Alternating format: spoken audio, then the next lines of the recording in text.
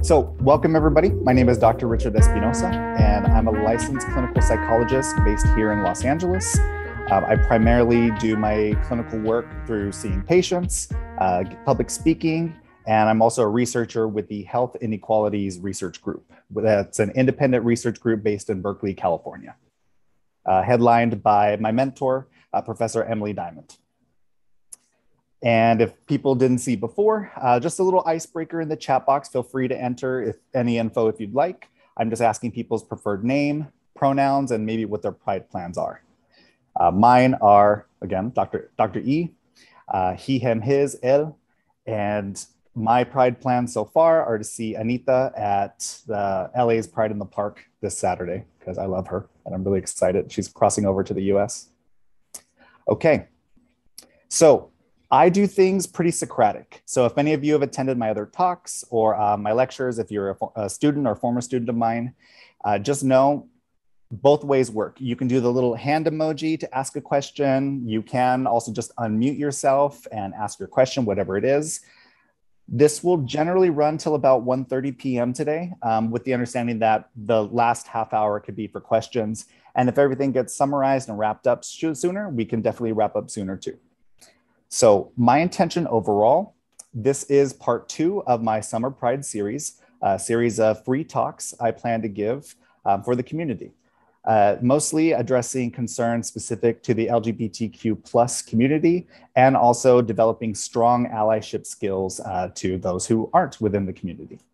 But what I always emphasize is, in the queer alphabet of all the letters, one of the A's does stand for ally. So if you identify as an ally to the queer community, surprise, you're in the queer community. You are a part of the alphabet. So let's begin. And I'm usually do this with a clicker in hand, so forgive me if the slides take some time. So just to preface, my slides, if I do slides, tend to be very text heavy. So feel free to look these over, but I'm also going to be talking, the gist of what my slides have. So today's talk, playing it straight, what is straight acting and how could it harm or help, is part 2 in my series, of my Summer Pride series. The previous talk was Let's Talk About Coming Out. Upcoming after this in a few weeks is going to be addictive habits, exploring our dependence on spending, sex, and substances. For this one in particular, we're going to go over straight acting. So we're going to get into the nitty-gritty of what this phenomena is. So starting off, who is this talk for? So from a Gallup poll, by a periodical based in DC, very reputable, as of 2021, 7.1% of the US population, adults, identified within the LGBTQ plus or queer community. So that means we have, on average, if we do some math and round up, we have about 25 million queer folks in this country, which also means we have around 305 million potential allies. So who is this talk for? It's for all of you and anyone else who you feel could benefit from this. And let me also begin by clarifying my terminology. If I say LGBTQ plus, LGBTQIAA, the number 2, any of that, it's all an umbrella term. Queer is also an umbrella term that's been reclaimed in recent years. It's received a bit of pushback, but if I say LGBTQ plus, queer, or GSM, I'm talking about the same populations. GSM is the terminology that the National Institute of Health started using in recent years, and that just stands for gender and sexual minorities, because you're technically a minority if you're only in 7.1% of a greater 100% population. So is everybody clear with the terminology? Any questions on that first off? Okay, anyone feel like they don't belong here? Hopefully not. Okay, so let's start off with the ugly and what has motivated me to give these free webinars this summer. I'm having personal and professional reactions to the litany of anti-queer laws and regulations being headlined in this country. As of last year, the Human Rights Campaign, or the HRC, they cited over 266 anti-queer bills under consideration. So some of those ugly examples are the no promo homo laws, in, I want to say, up to 8 states. That's Utah, Arizona, Texas, Oklahoma, Louisiana, Missouri, Alabama, and South Carolina.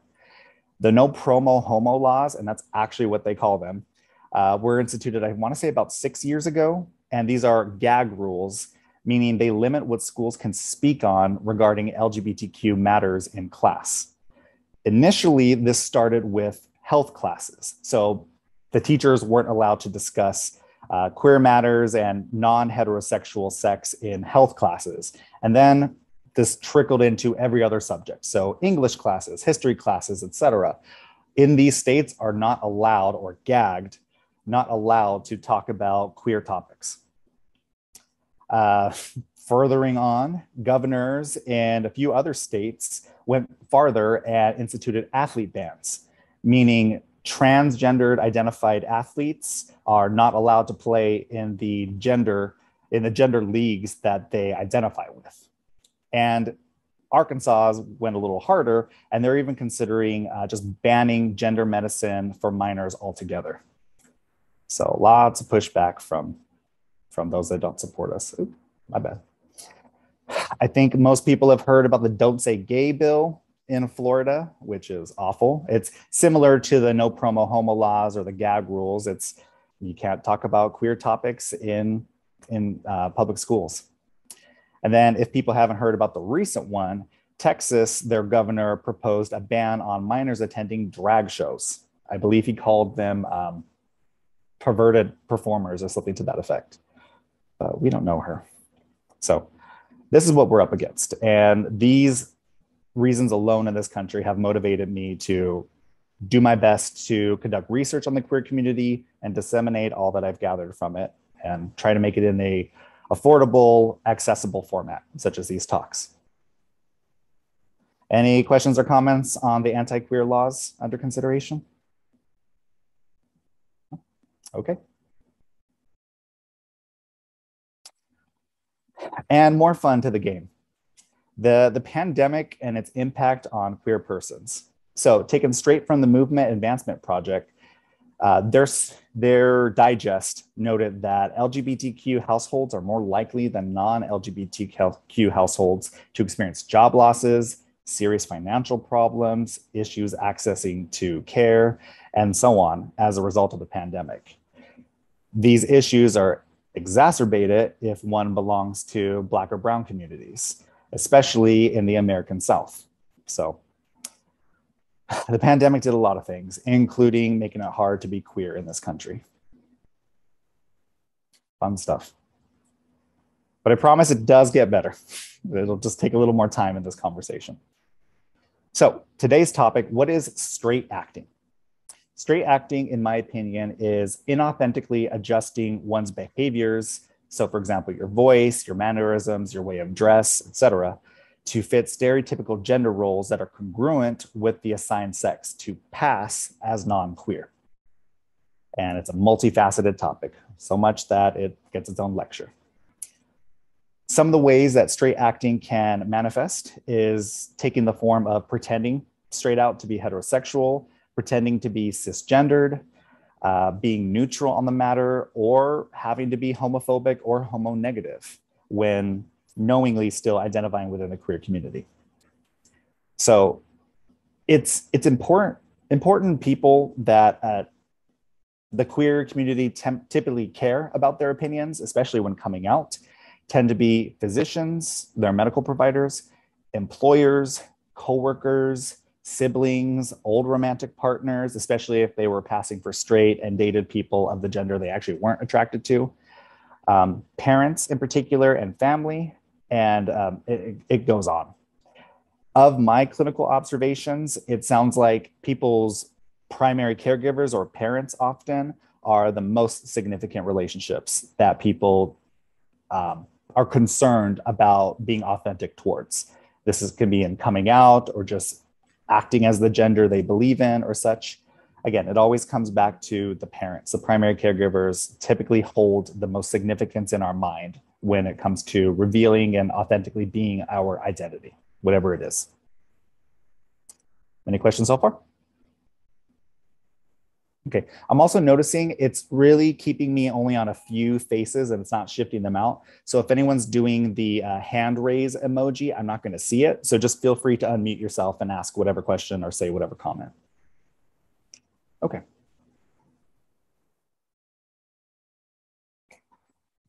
So straight acting. From a psychoanalytic or psychodynamic stance, the ego defenses at play could be called denial, splitting, or reaction formation. For those who aren't a psychoanalyst, ego defenses are the ways that our mind protects itself. In modern language, we call this coping mechanisms.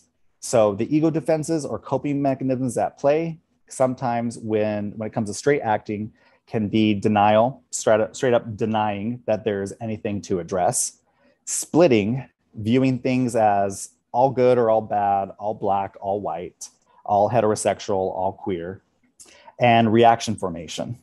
Reaction formation is that more complicated one where sometimes people do the opposite to what they're feeling. And in this case, many people who feel authentically queer may not behave as such. They may do the opposite in order to reconcile with their mind, that they feel different, but they want to still fit in. So they're going to do the opposite of what their feelings tell them to do. From a psychoanalytic stance, this can be taken from Donald Winnicott's false self disorder. And just to be very brief on what that is, the false self disorder theorized by Winnicott is when a young one can't let their hair down, or can't be themselves, or dedicates a lot of their mental energy as a youngling to minding their parents, or to holding the emotions of their parents, or just taking on the role that a child shouldn't in general. When a kid can't authentically be themselves, Winnicott theorized that we develop a false self. And that can, in this context, be translated to a straight acting or straight passing persona. The adaptive skill of straight acting, it can be explained as a necessity. So many proto-queer children, meaning they're about to identify as queer, couldn't be themselves for fear of rejection, abuse, or ostracism. When you think about it, when we're children, we are completely dependent on the people who raise us and our primary caregivers or our parents or our family of origin. We're completely dependent on them. So if we, at our core, maybe suspect we're a bit different, the first thing that kid is going to do is try to align their values with their family at large so that they're not kicked out or they're not othered or scapegoated or treated any other way. So straight passing also tends to favor stereotypically gendered binary. Usually masculine is kind of the goal from what I observe, especially with my clients. Behaving more masculine, even if in your heart of hearts you don't feel that masculine or you don't present as masculine on the outside, it's still masculine tends to be more favored than feminine currently. Is that making sense? Anyone have any questions on the false self and how that could be applied to queer kids? Okay, great. So what are the costs of this inauthenticity and falsehood? So living inauthentically can lead to, well, a multitude of things. First and foremost, as I've mentioned, it can lead to developing a false persona, being a fake version of yourself that one can sometimes turn on or simply falls into. Being forced or choosing to behave inauthentically and straight act, it reinforces lowered self-esteem and poor self-image. It can go on to instill fear, hyper-awareness, or vigilance towards being outed.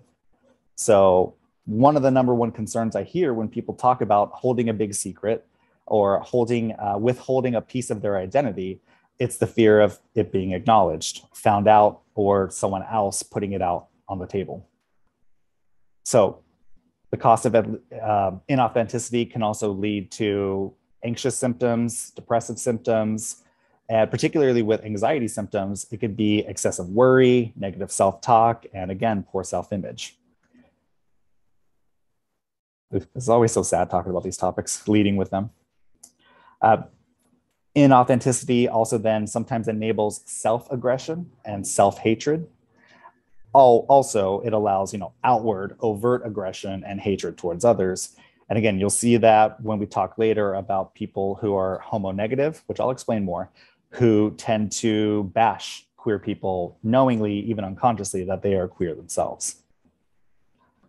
Also, some of the costs of being inauthentic, not being yourself in the queer community can lead to symptoms of post-traumatic stress. There's a high incidence of femme shaming and mask praising throughout all genders too. It still seems, just from my observations, that still masculine is still the ideal. Even like, for example, in like lesbian communities, it's still being the more butch or stud member of like a partnership or a group. Also the sad stuff. So queer teens are 2 to 3 times more likely to attempt suicide. And I don't have the stats off the top of my head, but queer teens are also more likely to complete suicide, because there's a huge difference, as the clinicians in the audience will know, between suicide attempts, suicidality, which is passive, and suicide completion, which is active suicidality. So of my clinical observations that I've seen from my caseload and the wonderful people who've been willing to put their mind in my hands, it's definitely a difficulty finding their tribe, their kinfolk, making queer friends, and finding partners. I mean, if you're pretending to be heterosexual, I mean, people clearly aren't going to think, oh, that's a gay person I can date or such. Homonegativity, which I'll get to here, it's internalized heterosexism that goes awry. So I'll probably explain this on the next slide. So we have homophobia, which I feel is a bit of a misnomer. Homophobia sounds like it's the fear of anything queer, but it's actually really the hatred of anything queer. Homophobia, internalized homophobia, which is when queer people somewhat agree with, not even knowingly, that anything queer is not good or bad, or that heterosexual is the gold standard. That's where we bleed into heterosexism. Heterosexism is the understanding that heterosexual is the norm and it is the gold standard and it's what we should pursue. Then we get to homonegativity, where it's gone even farther down the rabbit hole, where queer people actually believe all of this nonsense. They believe that being queer is bad. They believe that heterosexual is good. And that's again where that term reaction formation comes out. They do the opposite. Instead of being authentic, they lean into the inauthenticity and actually pose aggression towards those who live authentically. Also, one of my other clinical observations is it leads to a lack of observation. If you don't like yourself, how on earth do you expect to educate yourself on your identity? So I see lots of barriers to the straight acting persona many queer people are forced to adopt at times. Any questions or comments on the negative? Okay. Okay, there can actually be some benefits to straight acting, okay? At the end of the day, our defenses or our coping mechanisms are our mind's best attempt at helping us out. It just doesn't always do it in the most effective way. It tries to do it in the quickest way, but not always the healthiest way. So some of the benefits, and taken straight from most of my caseload, if you reframe it, they get to develop code switching skills. So queer code switching is the ability to speak in queer vernacular with your girls, and then to be able to make sense towards the heterosexual community. And girls is just the little nomer I'm using for that. So some people do frame it as, hey, I get to learn basically a new dialect. I get to learn how to speak gay and speak straight. And if that works, that works. Because social intelligence is a necessary skill that queer people usually are forced to develop. It's a necessary skill to kind of understand your surroundings, understand as quickly as you can the minds of the people you're interacting with, and basically telling ourselves, is this person cool? Is this person not? So it's that hyper awareness, that vigilance I mentioned earlier. And especially if someone is trying to fly under the radar, developing this code switching skills is going to be necessary. One example of this developed skill set is gaydar. And there's actually a wealth of research on gaydar. And that's the ability to perceive someone's queerness by listening to their voice, looking at their mannerisms, or looking at their face. One scary example, in my opinion, I'm forgetting the year it was published, but recently Stanford University came up with an algorithm that with 92% accuracy can tell if someone is queer just based off their Facebook profile picture. That raises a lot of question marks. Can that be helpful? Can that be harmful? I mean, just one example in my dive into the research was a recent case where an individual was seeking asylum from their country of origin. Their country of origin had harsh anti-queer laws, and their attempt at seeking asylum was, well, if I stay in my country of origin, I'm going to be murdered for my queerness. Their attorney was able to use that algorithm to demonstrate that, yeah, this mathematical algorithm determined that this person's queer. My client is also saying they're queer, therefore let's grant them asylum. So it's that double-edged sword. If we can now quantify and have supercomputers tell if we're queer or not, I mean, that's a lot of power to hold. Some of the other benefits of straight acting can be forming protective relationships. These used to be called beards, mostly geared towards gay men who would partner with women who either did or did not know of their true queer identity. And this was their beard, I guess something to make them appear more masculine, and they would fly under the radar. This was very common, especially just taken from my caseload of people in the 70s and 80s. Also, during the AIDS epidemic at its height, you will find that a lot of people that survived the epidemic did so as such by being in these protective relationships or having a beard. Fun stuff. So some of the other benefits, which I'm really grasping at straws, trying to highlight the positives.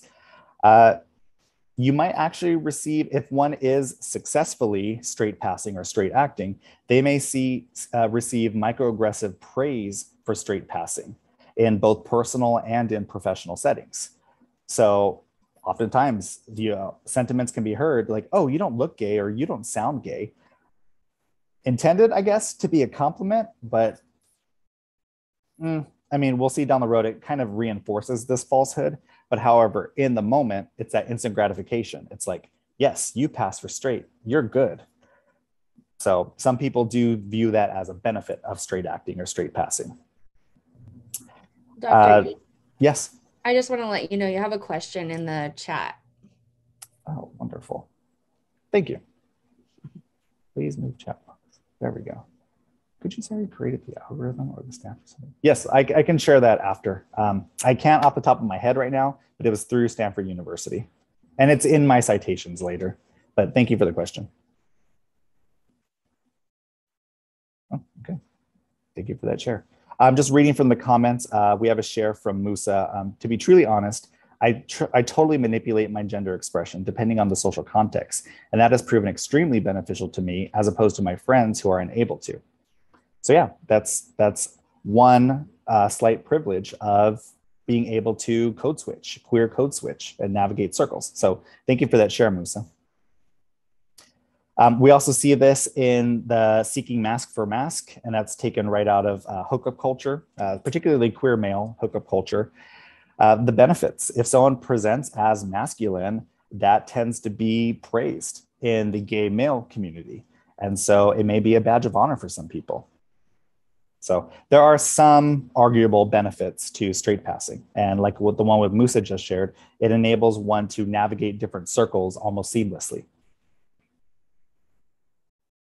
Now we'll just check for any more comments. Okay. Yeah, thank you, Musa. In terms of preferential treatment. So you're able to receive preferential treatment, special treatment for being able to code switch as such. And also what Musa noted, not all of his friends and counterparts can actually do that. Okay. Oh, great. You guys are very active. Thank you. Okay.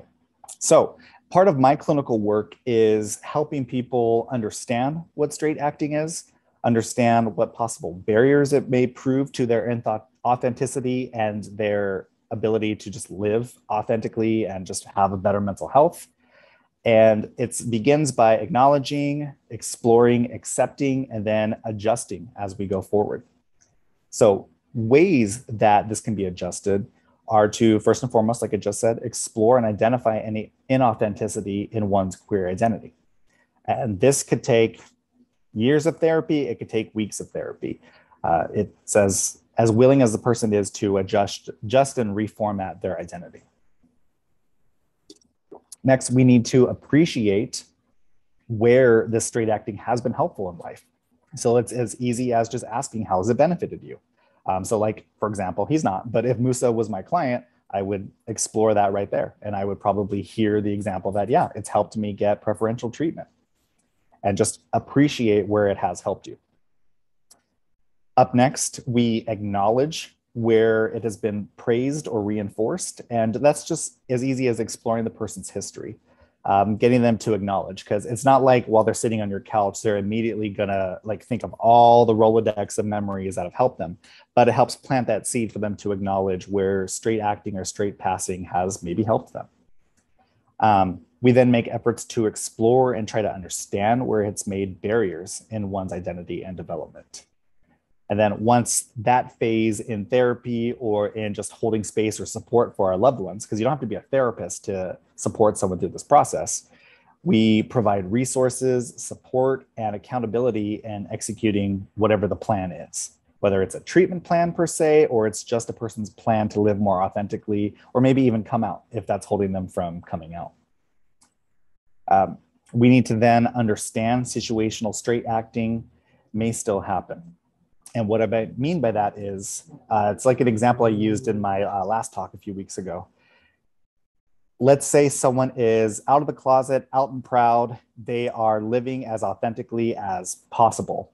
Let's say, for example, that individual is going on a business trip and they're with an opposite gendered partner or a differently gendered business partner out on that business trip. Let's say the two of them are sharing a room at a hotel. They walk up to the concierge and the concierge goes, "Oh, sir, you and your wife are going to love this room," or something to that effect. In that little moment, one could argue that they were just put back into the closet. And one has the choice. Do they assert their authenticity and do they say, "No, I'm a gay man. This is my colleague and we are not going to be having sex," or something like that? You could. A person could also just let it pass. And those are those little moments of benign, I'm trying to think of the word right now, those little passive moments where inauthenticity kind of slips under the radar.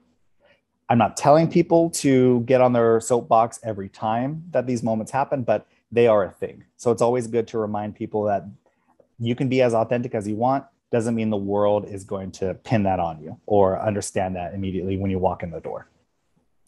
And taken straight from Patricia Ruby Powell, in time, once someone learns to become more authentic, accepts where it's helped them, accepts where it has hurt them, and accepts places in life that, or situations in life where this may rise again, that's where we start to give back, or to associate this to like Abraham Maslow's hierarchy of needs. It's that transcendent, or no, yeah, it's Maslow. It's that transcendence when we give back or help others, which helps both help someone else and in turn reinforce our development.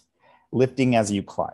So as one becomes more authentic and starts to enjoy and maybe even love their queer identity, that's when it's time to start helping others, whether it's just holding space for them, providing support, answering a 3 a.m. text from one of your queer, friends that's less developed, and so on. Is this all making sense, everybody? Any questions, comments, anecdotes? Okay, great.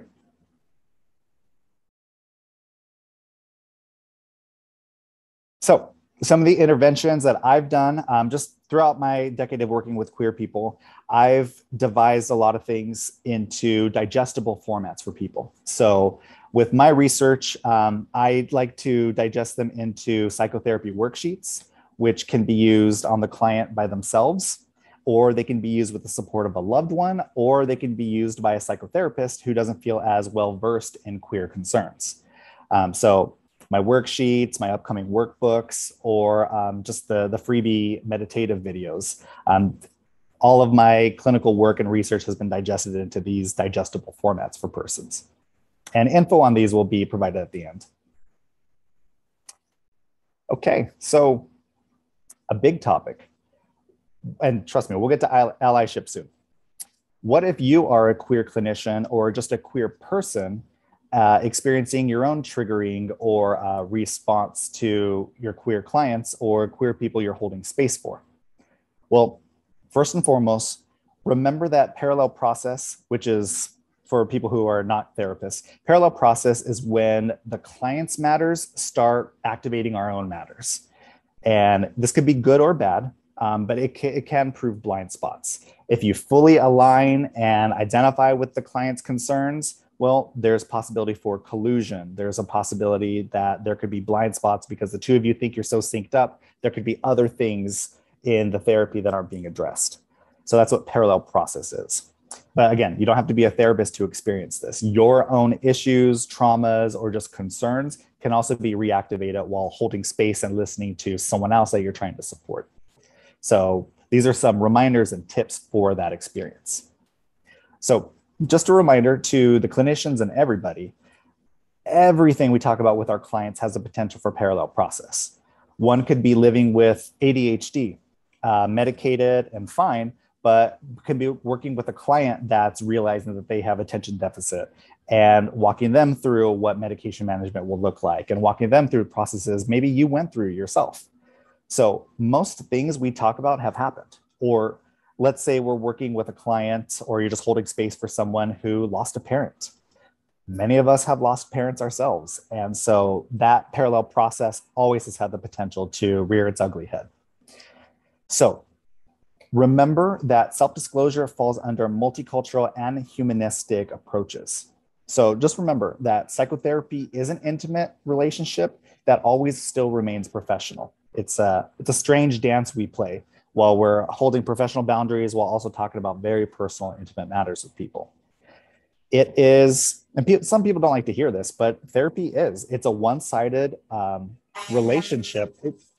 Sorry if people can hear that, it's really loud. It is a one-sided relationship, and it differs from friendship.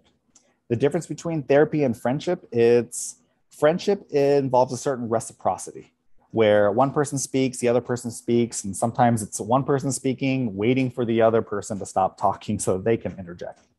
Therapy is different, and holding space for people is different. It's suspending the self while we let someone else go through something while we hold them, metaphorically. So for clinicians that may experience parallel process, remember, consult with your own treatment. I personally feel all psychotherapists need their own psychotherapy to help them stay afloat, and we help each other out with a network. Always defer to your clinical supervisors or your own emotional support groups, which can be very helpful. Avoid interventions that may receive feedback such as, when you opened up about that, Dr. Smith, I wasn't sure who was the therapist and who was a client in the session. And what I mean by this is sometimes the number one feedback I hear concerning specifically queer matters. When a queer clinician is working with a queer individual, sometimes that over-identification leads to therapy kind of feeling like it's just friendship. The therapist may relax some boundaries, and it's in those moments where they say, I don't know who was the therapist and who was a client in that situation, and I don't really know if that was therapy per se. So as a clinician, just do your best to avoid those moments. Again, remember that it's intimate yet professional always. Specifically to the therapist, remember to always clarify roles and clarify the therapeutic frame as needed. So you can say, we're about to explore what coming out will be like. We're about to maybe set up a plan and assess if you're ready to come out. Yes, I had a coming out experience too, but don't let my experience influence yours. From a humanistic stance, maybe we can share what our experience was like, but with the healthy knowledge that our experience is still not going to be what plays out for that person as well. So as always, just always clarifying roles and the frame. And this always helps develop the rapport. Do any of the clinicians in the audience, in the virtual audience, have anything? Okay. Does anyone disagree? I'll add something. This is Joe. Hi, sorry. I'm kind of scrambling around, so I don't want my video to be weirdly distracting. But like one thing that I found to be helpful, I was like, because obviously in the therapy room, things can be, there can be a lot of things happening that you're tracking.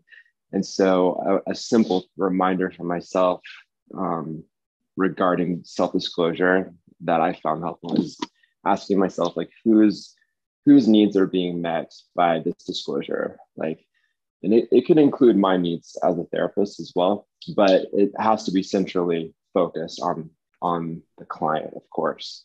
And certainly not at the exclusion of the client. It can't be like just, indulging my own need to talk about something about me for the sake of itself or something like that. Wonderful. Thank you, Joe. I very much echo that. Always asking yourself, what is my drive to share this with somebody? Is it personal? Is it ego-driven that I just want to share my cool story? Or is it maybe I want to share so that it could let someone know that, things get better, or, all of us have gone through this. Ask yourself that. So thank you, Joe. I completely agree with that. And then specific to therapists, it should always be discussed what happens if you run into each other out in the real world. Because if you're a queer clinician, we're part of a smaller, 7.1% of the population community, there's bound to be overlap out in the real world. And I don't know about the other clinicians in attendance, but clients tend to hate running into you in the real world, unless there's certain pathologies that, where they want to cross boundaries from the get-go. Usually psychotherapy clients do not like running into their therapist in the real world. It's kind of like seeing your teacher when you're in grade school. So it's always good from the beginning, especially because we're part of a small community, again, where there's bound to be overlap. I've run into clients so many times. It's good to clarify the APA standards that, confidentiality extends outside of this space instead of outside of the virtual office and the physical office. So our first bet is to not acknowledge. So I always tell people directly, if I see you out in public, know that I'm not ignoring you. It's just policy for me to not acknowledge. You as the client hold privilege, and you can come up to me and say hi as much as you want. That's totally fine. You can out yourself as like my patient, but just know I'm never going to overtly out you as my patient. And I'm not really going to engage with you too much. So I'm not going to be like, you can't like offer me a shot or something to that effect. Like you're not going to hang out with them out in the real world. And it's good to clarify this because queer events that we may attend, for example, Pride festivals, AIDS Life Cycle, AIDS Walk, Dyke March, and, other queer spaces. So always good to clarify that and set those parameters and boundaries from the get-go. Do any of the other clinicians have any feedback on that or anecdotes? I will never forget the time I ran into a group client in the shower at the gym. So it's always good to talk about those boundaries beforehand. Terrifying.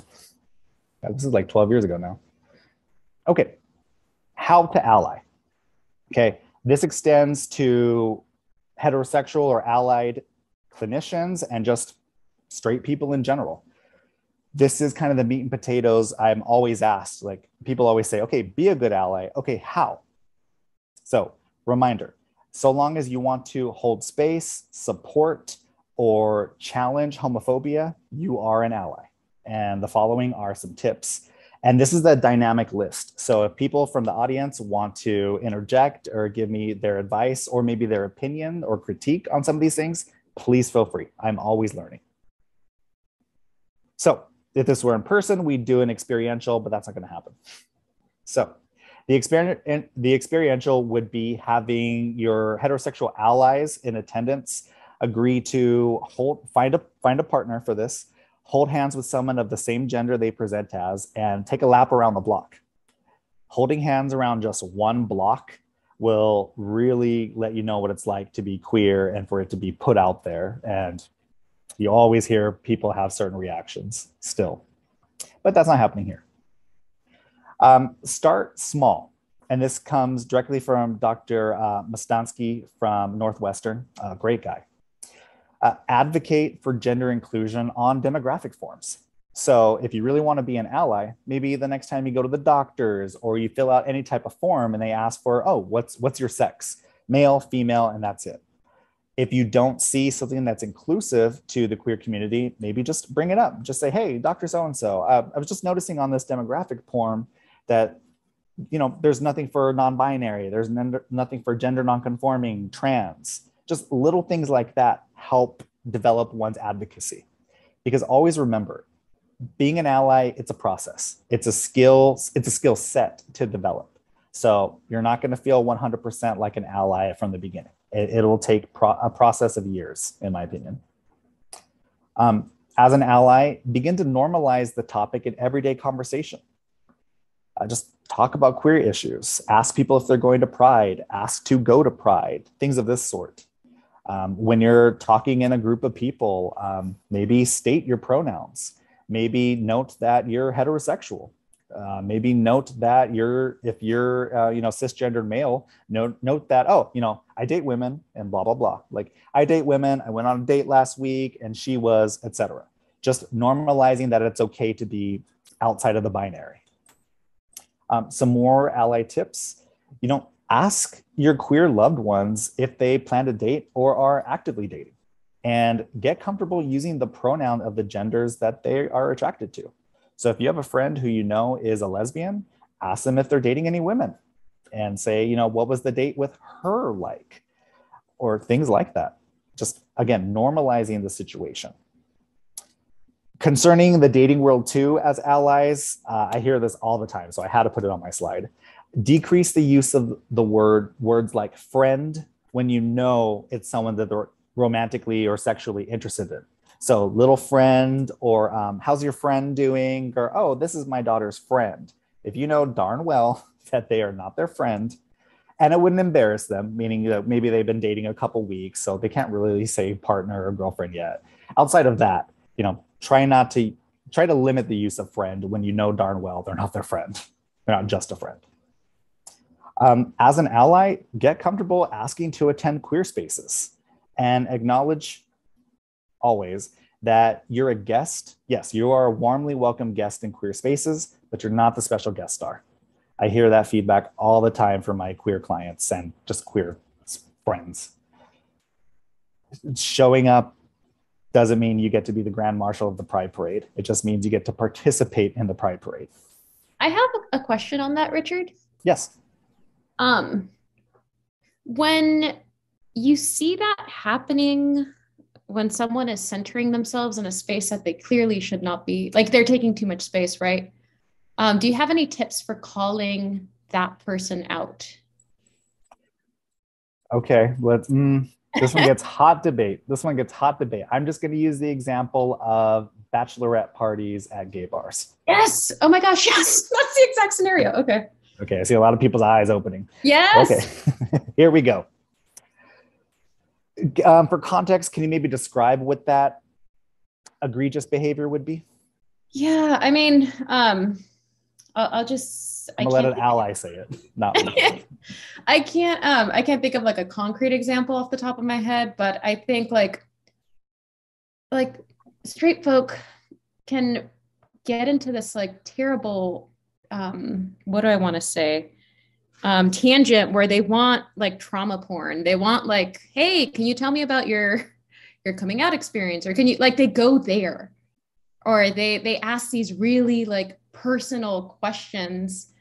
And it's like, hey, we're clubbing for Pride right now or whatever. It's like, this is one, it's not the time or place. Two, it's not, you shouldn't ask that question, period. And then three, if they do get that story, they will then be like, oh, it reminds me of a time. And then they insert something very insignificant of like, when I was at Roadhouse and this thing happened to me. And it's like, no, that's a restaurant thing. Like, excuse me, no, what are you doing? This is like not okay. And when you're watching that happen, like you're watching someone you love, like their heartbreak in front of you, and you want to be there for them, but you also want to do bad things to the other person. Like you just want to protect your friend. But clapbacks is typically what I feel is like my response personally. And I feel like that will fuel more hate, Okay.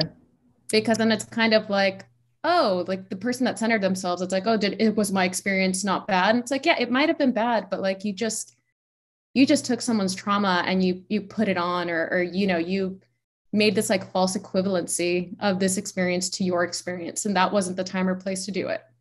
I mean, you should never center yourself. You should never take up too much space, but calling somebody out can be tricky because then you don't want that person to hate the person you're protecting, if that makes sense. Get comfortable with sitting in discomfort as an ally. Queer people inherently sit in discomfort, and get comfortable with that. Yeah. Addressing the particular situation you suggested, I'm drawing this just directly from narcissistic defense. So if someone is acting narcissistically towards you, one of the easiest clapbacks is, or just responses is, why do you feel it's okay to put me on the spot? Or why do you feel it was okay to ask me that? Why do you feel it was okay to say that to me just now? So that could be adapted to this situation as, why do you feel it was okay to ask me something so intimate and personal in front of all these people? Okay. Okay, so you're kind of making them think about what they just did. So it's not really like an attack on them, or they don't feel like it's an attack. It's more of a, please clarify. Yeah, always when you get someone to clarify their inappropriate question, it usually diffuses it because they have to repeat it out loud, the dumb thing they just said. Got it. Okay. But yeah. Yeah, because I mean, in those situations, sometimes I feel like then, like say that was a situation, and you now have two friends that are arguing, and the person who just shared the story is the one that's being ignored. So it's like, okay, that's the situation I'm trying to avoid personally, because yeah, like that's not the point. Like you don't want too many people taking up too much space where they shouldn't. One thing I would also suggest to the queer person, if this aggression happens towards them, again, maybe the stance of, why do you think it was okay to ask me something so personal here? If someone's a bit sassy, you can counter with an equally personal question of, how'd you lose your virginity? Or something like that, which isn't always a positive story for people too. So it's just as ripe with potential trauma porn as the term you used. I like that. I haven't heard that. Yeah, I don't know if it's a real thing. It's just what I use to describe it, because that's what it feels like, honestly. It's like, why do you need to know? Why is this even valid to our friendship? This is stupid. Also, microaggressions, aggressions, and just affronts to people usually come from a place of privilege.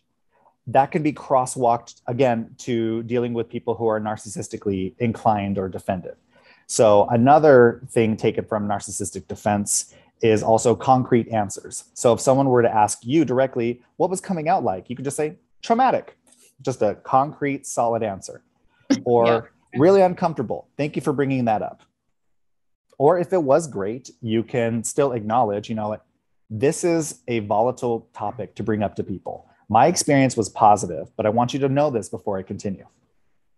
Or you can be sassy and say, I'm not here for your entertainment, for your trauma porn, I guess. Someone please Google that and let me know if that exists. I don't know if that's a great idea. Yeah, never mind. Thank you, Tara. Oh, geez. Yes. Yeah, just thought about that. I just thought about that too. Thank you. You might get some weird stuff popping up. I'm just kidding. It's academic, it's scholarly. I promise. I think, I just want to say, I think, too, it's all about perspective too. So I think for that person asking those questions, that sometimes, them being uncomfortable and not knowing how to react or what to say is another, thing to consider. So it's a tricky, that's a slippery slope. Yeah. Cause it's one of those things, like I said, sometimes I feel like and I've actually seen this a lot, not in this space in particular, where if you do confront the person that's asking that wrong question, it justifies and this is why I can't hang out with X group. And it's like, no, you just need to learn how to act, basically. That's it, yeah. Yeah. And it's like, I'm trying to teach you and you now feel shame. Like, tell me why you feel shame. Maybe that's one I can follow up with. Yeah. Yeah, we call that a probing question. Probing question. Okay. Probing. Yeah, so thank you. Continuing on with this, thank you for everybody's engagement. It helps me feel like I'm not just talking to a blank screen. Also, be aware, this came up with my last talk. And it's met with mixed reviews. So if someone like discloses something personal about their queer identity or comes out to you or such, sentiments such as "I always knew" or "I always suspected," it's often met with mixed reception.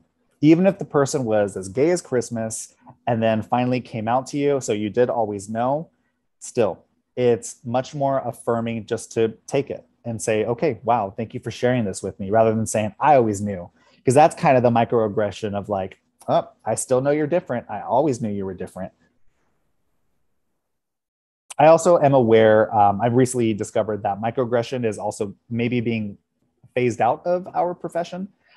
It tends to qualify certain things as mini traumas versus substantial traumas. So apologies for my use of microaggression. It's just what's been conditioned into me, but I do plan to evolve my language as time moves on. Have any other clinicians heard about that shift from using microaggression to just aggressive moment? No? Okay. Okay. All right, moving on with allyship. More. So regarding someone's queer status or even coming out, asking affirming, wait, my bad. So asking questions such as, how do you identify? Or what was coming out like for you? Or would you be willing to share something about this experience?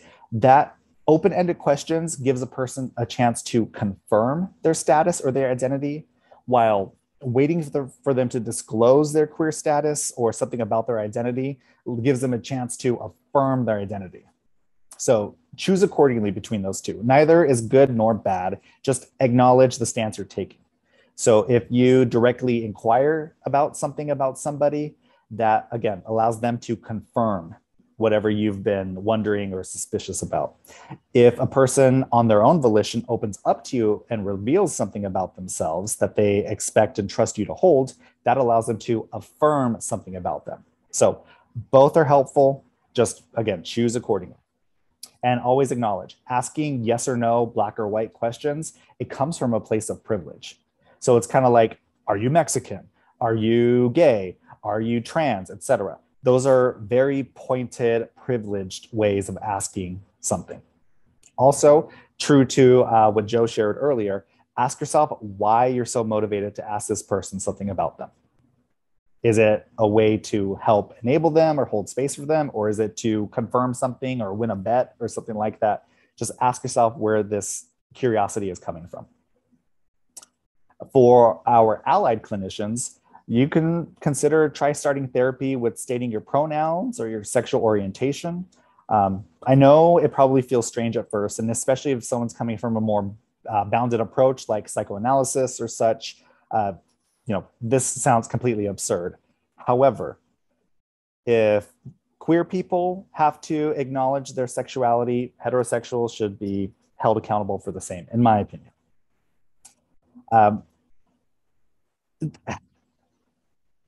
Opening with your pronouns and maybe your sexual orientation identity, it's definitely rooted in experiential, humanistic, and just more client-centered interventions. So it facilitates a therapeutic frame from a place of collaboration, in my opinion. And collaboration is a pillar of culturally responsive psychotherapy. So keep that in mind. Moving on, try to give direct affirmations. So if someone comes out to you, for example, using the example of, if you're queer, know that I love and support you, instead of sentiments like, I still love you. That word still is still that microaggression that applies. You are different, you are abnormal, but I'm okay with it. So keep that in mind when you talk about these things. It can subtly reinforce heteronormativity. So also really try to avoid sentiments like, I don't care either way if you're queer. Because again, that's not affirming. Affirming is saying you are queer and I love and support you. Different than, I don't care either way, what happens. Is that making sense? Cool, okay. So always remember too, the better way to affirm something is to directly say it, not imply it. So if any of these notions cannot comfortably come out of your mouth as an ally just quite yet, just take some more time to reflect and become comfortable, much like your queer loved one had to. So if you're not feeling like a super ally yet, don't worry. But again, always come from a place of active and direct language rather than passively implying things, because that's what being in the closet's all about. It's about passively acknowledging things, secretly acknowledging things, and hiding things. So let's try to decondition this from ourselves. Also, one of the big ones, as an ally, you are human. Just like us queer people, we're human too. You're going to make mistakes, microaggressions, and there's going to be moments of hatred. Not condoning it, I'm just acknowledging that it's there. So kind of like what I was saying earlier, if a queer person experienced, or if you notice you said something offensive, or if someone calls you out and says, hey, that's homophobic, or that's not very queer affirming, remember, ask concrete retorts. So if someone says, hey, tell me about coming out, it was traumatic, something quick like that. When you notice that you've stepped on someone's toes, note that the comment can be offensive or hurtful. The number one thing I always hear when someone's called out for being racist, homophobic, etc., the first thing is, no, I wasn't, or no, that's not, as if magically speaking it into existence is going to make it happen. Try to remove that from your vocabulary. If someone calls you out, or if you feel called out for something and it feels like a personal attack, sit with that discomfort.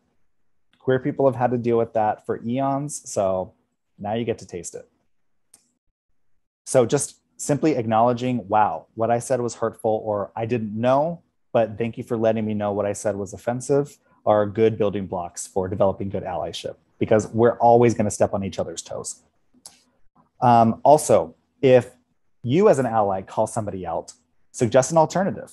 So using the example of someone of a bachelorette party, and someone asks a queer person, what was coming out like, and someone and a wonderful ally does call them out and say, hey, why do you think it was okay to ask something so intimate and personal in this public space right now? You can also suggest an alternative. Be like, I understand queer people are amazing and wonderful and very engaging. So I understand why you have this question. Maybe you could have asked it in a more private context, or maybe you could have rephrased it like A, B, and C. So suggest an alternative is always a helpful way. And just remember, you're going to trip and fall as an ally.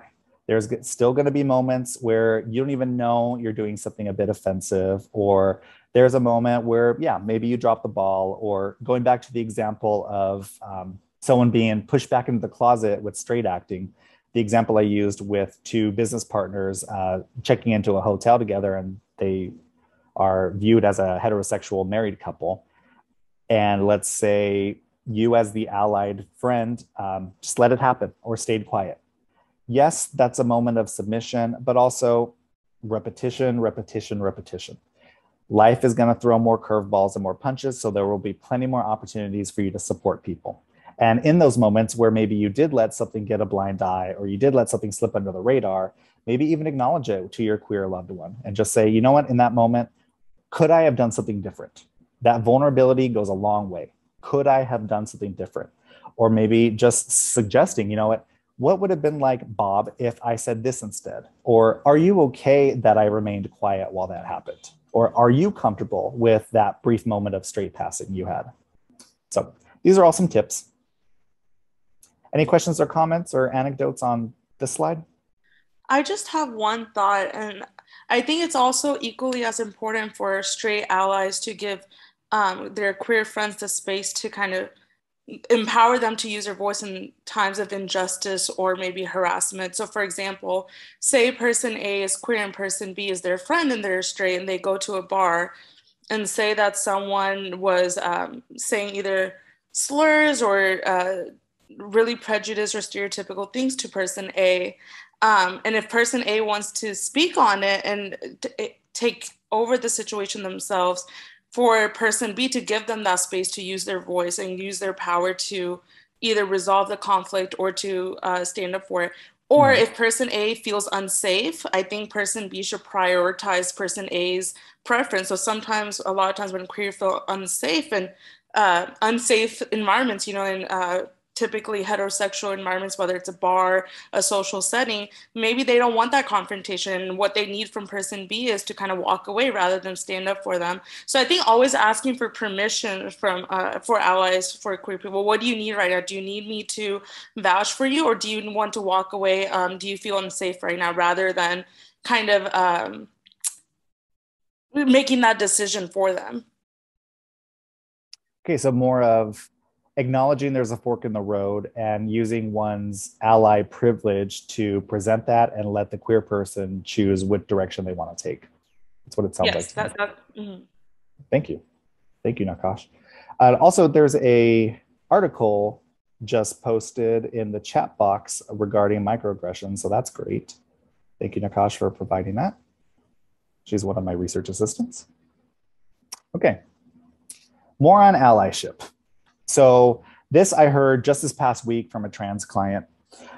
Remember that transitioning is a process. It's a process that may have taken the individual years to accept psychologically, and should they choose to physically transition to whatever stage they want to, that's their choice, understand that it's a process. So if someone tells you, hey, you know what, truly, authentically, I am transgendered, I am a trans woman, and what, next Tuesday you expect them to look and pass for a woman? Like, understand that it's a transitioning process. So give people time, space, and years to become authentically whoever the heck they are. Also, too, I should have put this on the slides. Some feedback I've also heard from trans individuals. Do not ask about their genitalia first and foremost. Just don't. People don't walk up to you asking how your penis is or how your vagina is. Why do you think you have the right to ask the same thing to someone who's just revealed something intimate about themselves that they identify as transgendered? So always keep that in mind. So also, one other thing in allyship, strive to understand and support bisexuality. One example I got years ago, it was just from a personal contact, was the analogy that bisexuality is like a fine hotel. A fine hotel is inherently attractive and has many amenities, okay? Many people pass through a fine hotel, but only if you actually live up at the condos up top. And that's the best way I've heard bisexuality described. There, people who are bisexual tend to be the dwellers in the fine hotels condos. They have a residence there. They live there. This is their identity. This is where they stay. Downstairs are when the passerbys transition in and out of this place. And unfortunately, this is a bit reinforced by the literature, because the literature, psych literature, also sometimes refers to bisexuality as a transitional identity. So some people do use it as a transitional identity. For some people, it is their identity for a longer term. So just always make efforts to understand bisexuality, because biphobia is becoming one of the more targeted populations within the queer community. It has been the trans community for decades. And now I guess we're making more space for biphobia. So that really needs to be squashed in time, guys. Okay. Understanding differences between LGBTQ informed work and allyship proper. This was brought up actually this past weekend by a seminar I attended by the speaker, well, soon to be Dr. Cross, Aidan Cross. There is a difference between striving to be an ally and actually being an ally, and simply being informed that there are LGBTQ matters that are different from maybe heteronormative matters. So ask yourself, am I going to be LGBTQ informed? Meaning I know that there's queer people. I know that they have differences in their life. I know that they may have different experiences than me. And how is this different than allyship, where someone is immersing themselves in the community as a guest and really striving to evoke change within the community? So from my example of this is, there's a difference between tolerance and acceptance. Someone can tolerate your queerness, someone can accept your queerness. So that's my hot take on that.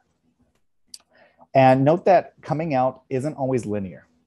Queer persons may need support in situations where they're forced and try to pass. So as I've said before, coming out and just living authentically and straight acting may have different buckets. Some people in one circle may be more straight passing or may be out as queer. In another circle, maybe their family, they're not as out. Or maybe within their family, they're out to cousins, but not to immediate family. So just understand, authenticity is not linear. So you can't be expecting your queer counterparts like, okay, last month you were out to this person. Last month you were straight passing at this one bar. Next month, where are you going to be? You can't expect things in a linear sequential fashion. A huge thing, support queer-owned businesses as an ally, and maybe reconsider spending money at openly LGBTQ corporations. So this can be, again, going back to normalizing the conversation. If you're asking to go to grab lunch, some fast food with your friends. Okay, we could go to this queer-owned business that's a mom and pop, or we could go to In-N-Out that donated a whole lot of money to the Trump campaign. And normalizing this in the conversation, just saying, well, this corporation donated to conversion therapy in the Midwest. Do we really want to give our gay money there? That's what I always ask myself. I always say my gay money doesn't need to go to them. So consider this. And plus, if you're wondering what are some queer-owned businesses in your local area, just Google it. I remember for my practice when I had the option through Yelp and Google reviews to endorse if this was Latinx or LGBTQ owned. So, check those boxes. So trust me, there are databases and directories out there of people who have endorsed queer-owned businesses. From a affirming stance, we can help support queer businesses, and from a more combative stance, we can hurt anti-queer corporations where it hurts them best, their wallet. Don't give money to causes you don't believe in. It's my opinion. And remember, try to remove from your vocabulary comments such as, oh, you don't look gay, or you don't present as gay, you don't sound gay. These are not compliments. They're really not. So try to edit them from your vocabulary in time. Any questions or comments on allyship so far? Okay.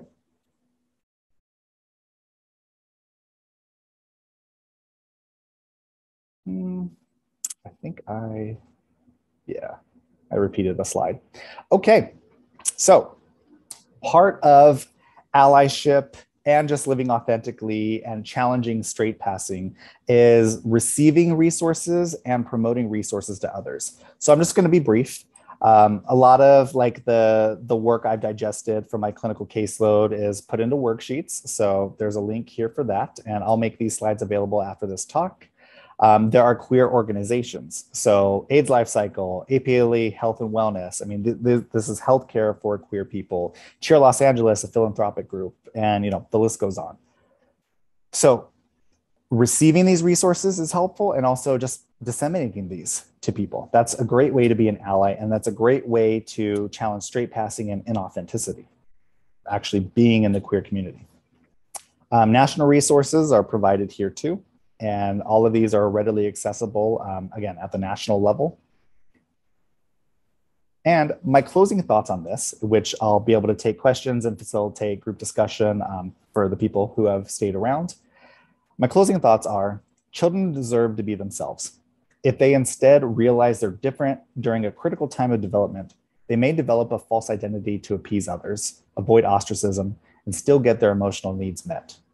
Queer kids early on may be forced to develop a keen awareness of their presentation in their daily environment and have to develop a false self tied to sexuality and masculinity/femininity to receive conditional love and remain physically safe in their environment. Proto-queer kids fortify this straight acting false self to navigate the heteronormative world. Oftentimes, this straight acting persona gets reinforced, and this can harm their ability to form meaningful relationships and, oh, it's blocked. And I get caught up. This can harm their ability to form meaningful relationships and a solid sense of self. So with that said, here are all of my references with this very aggressive one on top in all caps. straight from the literature this all comes from. And I do want to plug my next talk in my Summer Pride series. The next one is entitled Addictive Habits for LGBTQ plus folks, exploring dependence on substances, spending, and sex. And we're going to go over the therapy worksheets I've devised to help people explore their relationship to addictive habits. Here's a little QR if people want to take a picture. But again, these slides will be made available after this talk.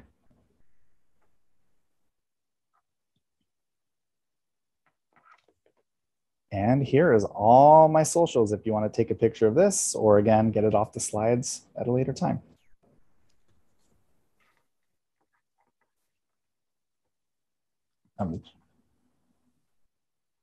Brady's Bakery. Yes. I am on your website right now. I don't see that these are on for the upcoming events. It's coming.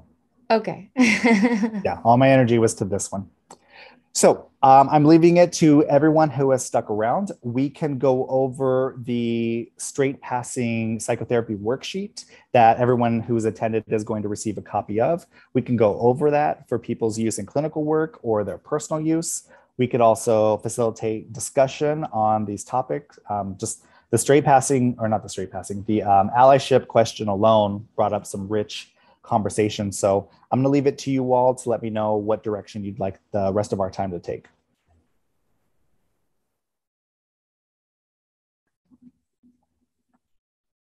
I actually have a question. My name's Kurt. Hi, Kurt. Hi. I'm just curious. I had a trip a couple of years ago where I was driving across country, and I had an experience in Indiana where it was the first time I actually, I'm from California. I actually felt sort of unsafe being there, being gay. And I was, and all I was doing, I have a little rainbow bracelet that I wear, but it just did not feel safe. And I'm wondering, how would you work with a client who, as far as straight acting and code switching, how would you work with a client where they're in an environment where they have to act a certain way in order to just sort of get by day to day, whether that's with their family or where they're from? Mm-hmm. I'm just curious if you have any thoughts on that.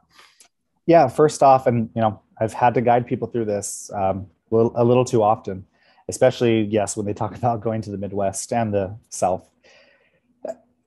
It's trying to highlight the utility of this. So first and foremost, from a resilience and a strengths-based stance, letting them know, wow, you've been able to adopt one more skill set to your day-to-day life. So highlighting how it does protect them, and also acknowledging that it's kind of sad that they have to adopt this skill set for it. And it's just radically accepting that this may be a bit of a performance that they may have to engage in order to remain safe. The unfortunate truth is we can't remove all of this. We can't remove the situation from the client, and we can highlight and praise how they have been authentic, and maybe they are living authentically, but we do have to radically accept that this is an act they're going to have to use temporarily and situationally for a length of time.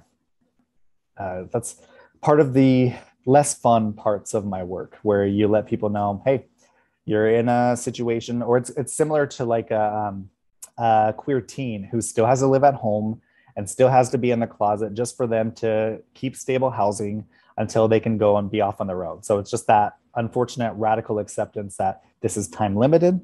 This is a skill that you'll be able to use in other dimensions and generalize it out, maybe in the business world or such. And this sounds like it's conditional and time limited. So I would suggest highlighting that. Does that answer your question, Kurt? Yeah, absolutely. I mean, it's just, I think it's such a difficult situation, right? For anybody, And I mean, I'm 45 this year. So it's like when I grew up, it wasn't even in California where it wasn't cute. It wasn't an okay thing when I went to high school, Now I'm talking to kids where it's okay, but it's just, it's just a different thing, especially if you're outside of if you're in the Midwest or in the South, where it's simply not okay anywhere. Yeah. Yeah. It's really tragic. It really is. If I also haven't plugged this, if people aren't already a part of my emailing list and want to join it, just feel free to either DM me or just put your email in the chat and I can add you to that list as well. But a lot of you are already on it. So I think it'd be helpful for us to look into the worksheet and see what that's like. So clinicians can see what it's like to guide someone through it, and people who maybe want to use it on their own, non-clinicians can see what it's like. So let me get out of this. All right, and all right. So this is the Use Straight Acting worksheet. The title came from just hookup culture and how that phrase is used so often. So it begins by just acknowledging what straight passing is. And as the clinician, I mean, you could definitely expand on it, but it's a way for people to stay safe, maybe receive praise, and also just be inauthentic. And that's something we're trying to decondition and challenge. So my therapy worksheets are a conglomerate of process questions that I've drawn both from the literature, the research, and also just my clinical work with people. So it begins just point blank asking, when asked, have you ever had to deny your sexuality to someone? Describe the first time this happened, followed by the most significant time this happened. So each one of these prompts can be a couple sessions on their own, seriously.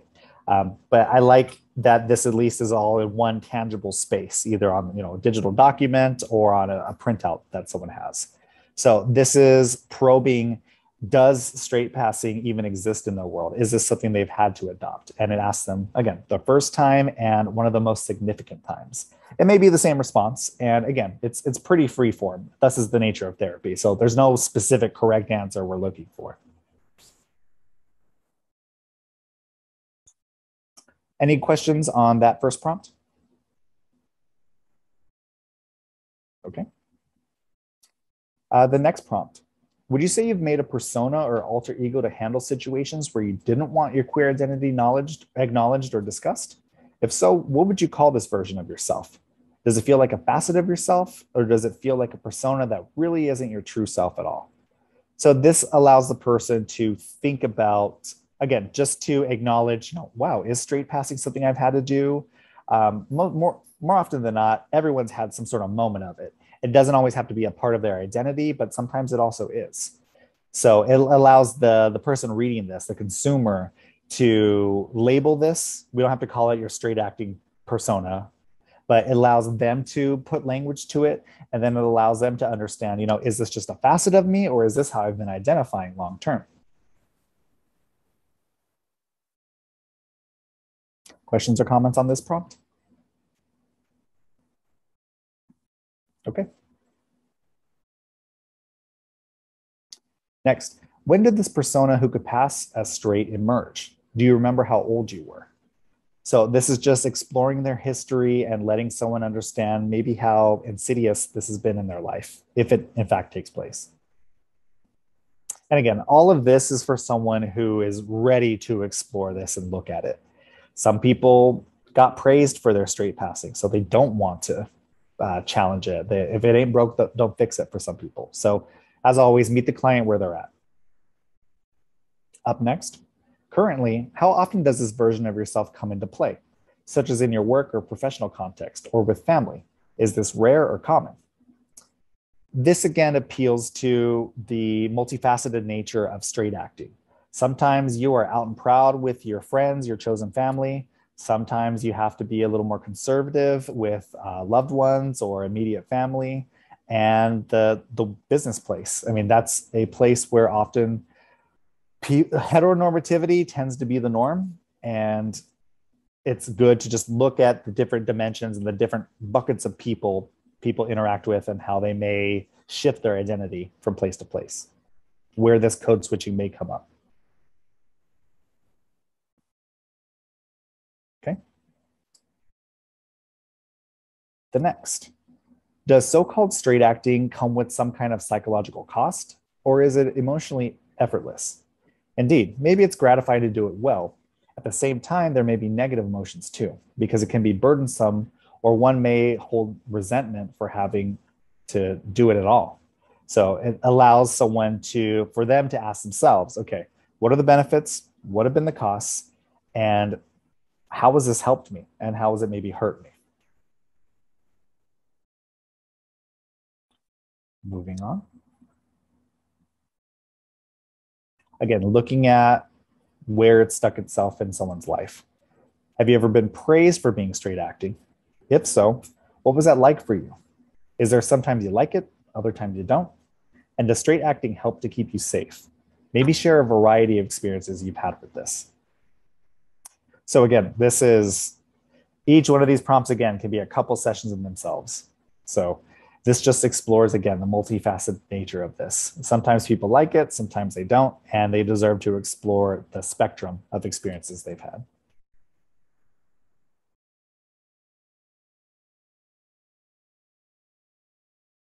Then the next prompt is to get someone to ask themselves, do they value straight passing? So to strangers, do you think you're noticeably queer? Describe your experiences. You're bound to hear different reactions with this. Some people think they're noticeably gay, some people don't, some people like that about themselves, and some people not so much.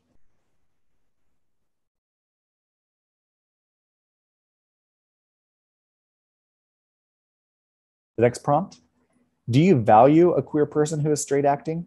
Maybe you've heard a variety of reactions. Feel free to share. Sometimes you valued it a lot.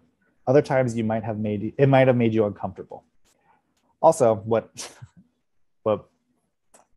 one of the researchers in the lab suggested, I actually was advocating for, have there been times when you've been homo-negative? Basically, have you ever had to shame a queer person? But that got edited out. But that is definitely able to be explored with this prompt. Because sometimes people have to be a bit homo-negative just to pass. If you're passing for straight and you see someone else who's not and getting bullied for it, oftentimes people don't want to join in and join the bullying. So there's those uncomfortable times where people have forced themselves back in the closet, and that can be explored with this prompt.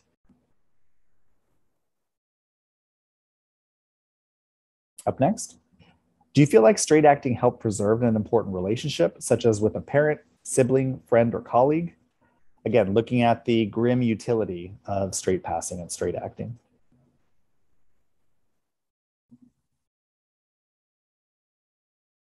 And then asking the person again, would you say you could pass for straight?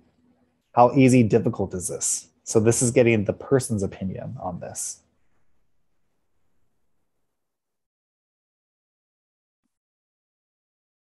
Okay. Just checking the chat box. Now, the big one that isn't always explored, so that's why I put it in a sentence here. How do you associate straight acting to masculinity or femininity, if at all? Oftentimes the continuum of masculine to feminine, it's always implied in a lot of these topics in queer matters, but it's not always overtly asked. So it's asking the person, if you are straight acting, does that mean you're more of a man? Does that mean you're more of a woman, etc.? Up next, have you ever had to change or alter your voice or manner of speech to hide your sexuality? Describe these experiences and context in which you do it. So this is a prompt because not often people are asked this, but it comes up a lot. Asking people, have you had to lighten your voice, deepen your voice, or just change how you talk as part of this code switching?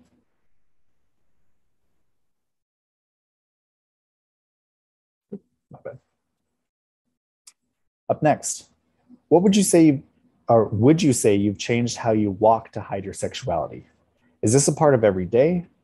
Where and when does this happen? So this is getting into the behaviors of straight passing.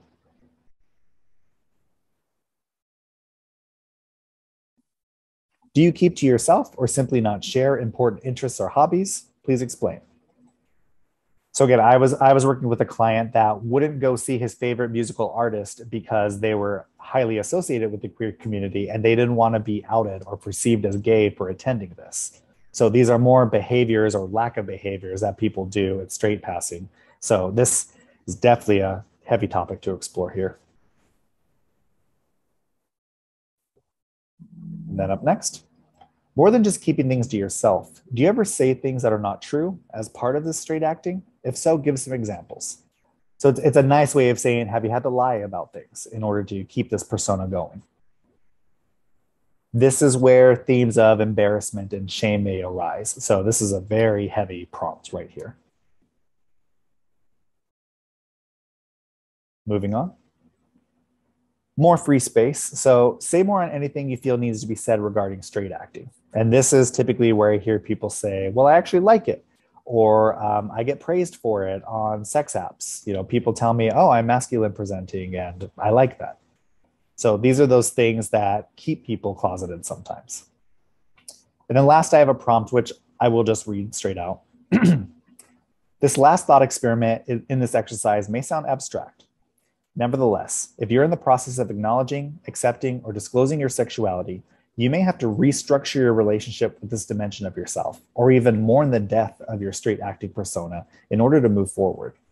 Your straight acting persona may be stunting your growth as a queer person, or it may literally save your life. So again, it's acknowledging both sides of the coin. For example, a straight acting queer person may need to use this persona to keep their job or prevent being assaulted or gay bashed. Another example could be a queer person's parents mourning the loss of a heterosexual child they never truly had. When we begin to acknowledge, affirm, accept, and change our thoughts on our sexuality, we're asking our loved ones to do the same. This is okay, and you're not burdening anyone by living more authentically. Unfortunately, I often hear clients gaslit into believing their sexuality hurts someone else's feelings. Nice try, but nope. Describe your reactions to this concept, and then maybe begin to list steps you can take to begin restructuring or mourning the death of your straight acting persona. Remember that you are good, you are lovable, and everything will be okay.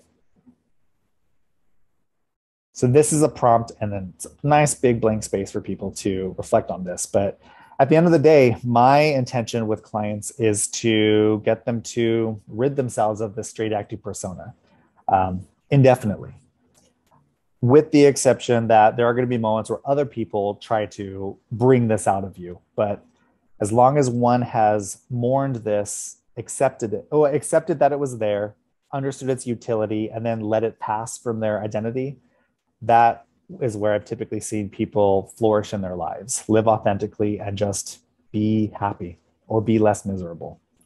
So that's what the digest of this research topic, this talk, and the subsequent psychotherapy worksheet came about from. So that is that. All right, everybody. Y'all made it through this heavy, yet in my opinion, necessary topic.